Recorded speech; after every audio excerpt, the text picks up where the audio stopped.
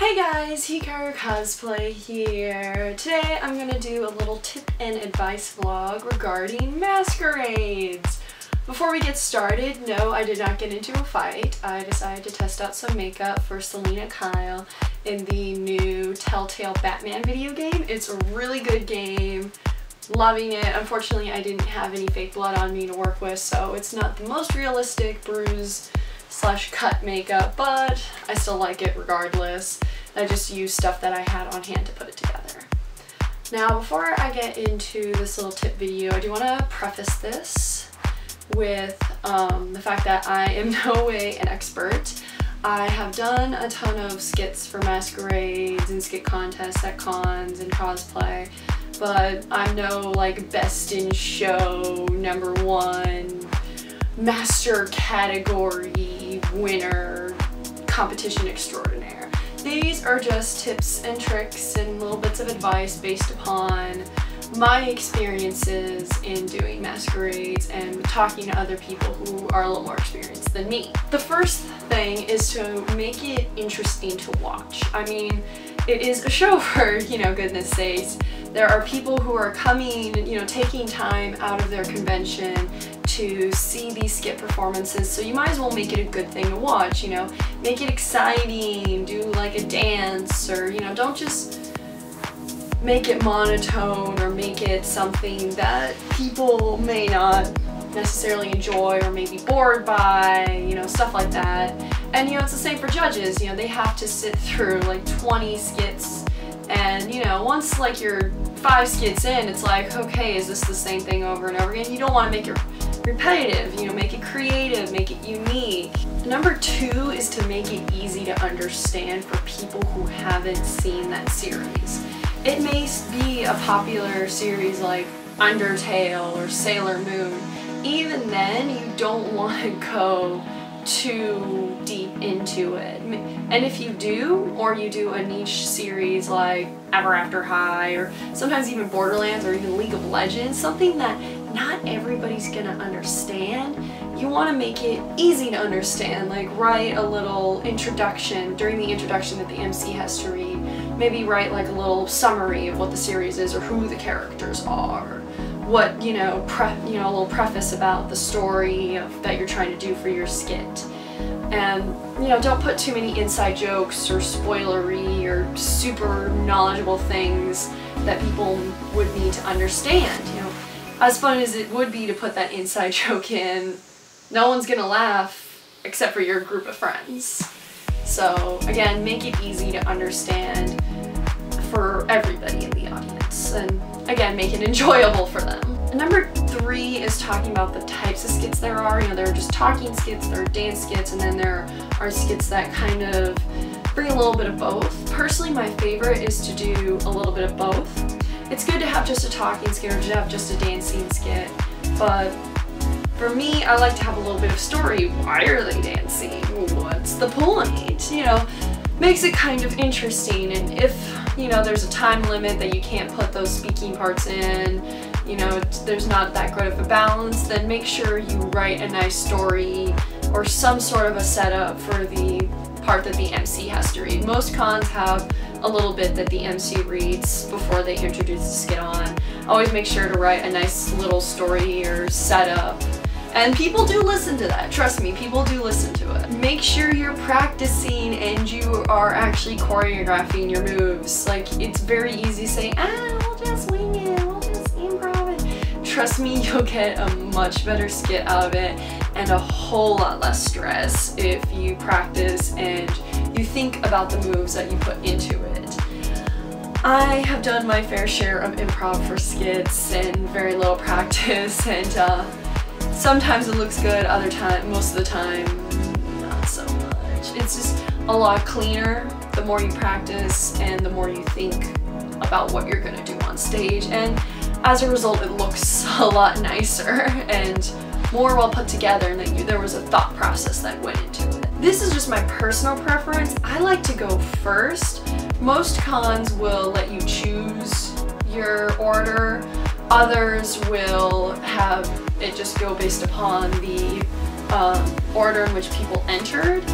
Personally, I like to go first just because everybody's fresh, everybody's excited, they're very attentive. You know, 10 skits in, it's like, oh boy, when is this gonna end? How many more are there? And the first skit always kind of leaves a bit of a lasting impression. That's just me. I'm still really nervous and anxious whenever I do this, so it has nothing to do with confidence. It just has to do with I want everybody to really remember my skit. I want the judges to be awake for my skit. I want, you know, to be memorable. And plus, also, so I'm not sitting during the entire competition going, oh man, I'm 5 more skits and it's me. Oh man, I'm 2 more skits and it's me. Like, I'm counting down and that just makes me anxious. So it's nice to get it out of the way so I can enjoy the rest of the masquerade. Next up is please secure your costume. Pin it, toupee tape, like put 50 pins in your wig. I've had so many costume and wig malfunctions both from me and from people I was performing with because just things weren't secure, so just make sure it's all secured, and if you think it's secure, secure it even more. Just trust me, you do not want to have a boob pop or a wig to go flying off. And if it does happen, don't panic, just pretend like it didn't happen and keep going on with the skit. Next up is make sure you're getting backstage early. Usually they'll say an hour before the competition starts or 30 minutes or whatever, they'll open up the backstage or whatever lineup and they'll give you a window between this time and this time you gotta be there. I usually like to get there, you know, right at the beginning, just so I'm settled, I'm relaxing, I can drink some water, eat a snack, make sure you're drinking and you're eating beforehand, go to the bathroom beforehand, because if you're like me and you get nervous and you feel like you have to pee, you don't want to be doing the pee dance instead of your actual dance for the skit, you know? So it's just relaxing, and it's also easier on the staff members who have to organize everything. You know, it's stressful for somebody who's coming in like super last minute and for check-ins. Just make sure you're going in early or in the middle of that check-in time to make it easier on both yourself and the people who have to check you in. Next up, make sure you're pre-recording your audio. If you have some sort of a talking portion of your skit that you have to do yourself, make sure you're pre-recording it. 90% of cons will not give you a microphone. It's really only the super small cons that have the option of giving you a microphone, and even then it's awkward, you know, carrying it, you can't do your full thing, and it may not sound as well. So it usually sounds better actually if you pre-record it. Even if you're just using an iPhone to record it, it's still better than using a microphone.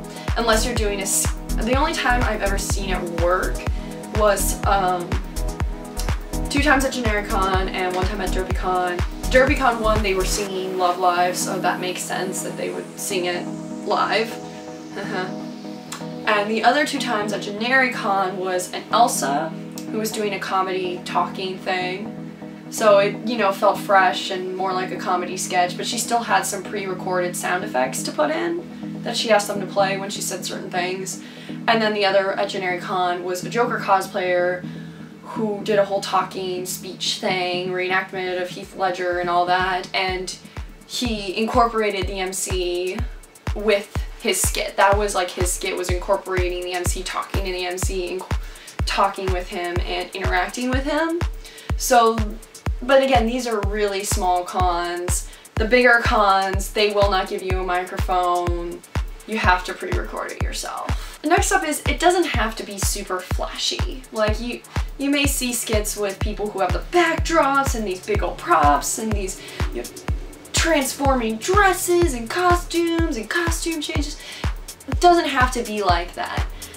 And let me tell you, I've seen plenty of skits like that who did not get Best in Show. It's about the cleanness, how clean and well put together it is, and also maybe what the judges are looking for. And there's also, usually there's a craftsmanship portion that goes into it. Usually the costumes get judged, but it's not gonna automatically get you the win if you do those big, super flashy things. As long as the audience and the judges enjoy it, that's what counts. I've seen the big flashy prop ones, and it makes sense with how the skit is win, and I've seen them not win. So you don't have to do those big things. And if you are doing them, more power to you. Most cons will allow you to have storage, like store them backstage for most of the day or whatever, so you don't have to worry about getting them there at 5 o'clock or whatever. You have to be there. The next step is to make sure you're using most of the stage. Use the full stage if you can. If you're just standing around in one spot, it's kind of boring. So move around a little, obviously, like not super crazy, but move around, make use of the space that's given to you, because it usually looks just a lot better from a performance standpoint. And all cons have different size stages, so you kind of have to be wary about that. Some of them are really small and some of them are really big, so when you're practicing, just make sure that you're kind of keeping in mind, maybe look at video recordings of the cons in previous years, and that should give you a good idea of the size of the stage that you need to think about. And again, the last two bits are just kind of, I've already talked about it, is don't freeze or panic if something goes wrong. Like if someone's wig goes flying off or a prop gets dropped, just keep going. Don't just freeze. I've half frozen before with that happening. It's not good. Just keep it going, pretend like it was supposed to happen, and just pick up your wig and tango yourself off stage. And finally, make sure you're having fun. I mean, that's the point of masquerades. If you're getting too stressed out about it, just take a deep breath. It's okay. You know, it's okay not to do a skit or to cancel, you know, a week before the con or whatever. The earlier you cancel, the better, to be honest. Staff members don't like to hear you're canceling the day of, or you just not even show up. It kind of throws everybody off. But, you know, just take a deep breath if it's stressing you out. It's not really all about the awards and the winning. Masquerades aren't as competitive or blood sport-like as they used to be, so really it's now just all about fun. Yes, awards are given out, but you can't focus entirely on that. Like, oh, yes, I want to win, I want to win, I want to win. Yeah, it's, you know, good to be competitive and be like, yeah, I want to win, but that's not the #1 thing. The #1 thing is putting on a good show and having fun with your friends and, you know, again, showing off your love of the characters. It's just like cosplay. It's not about the fame, it's about the fun. So thank you very much for watching my little tips video about masquerades. I hope this helps some of you and maybe even encourages or inspires you to enter in a masquerade in the future. Good luck and see you guys next time. Bye!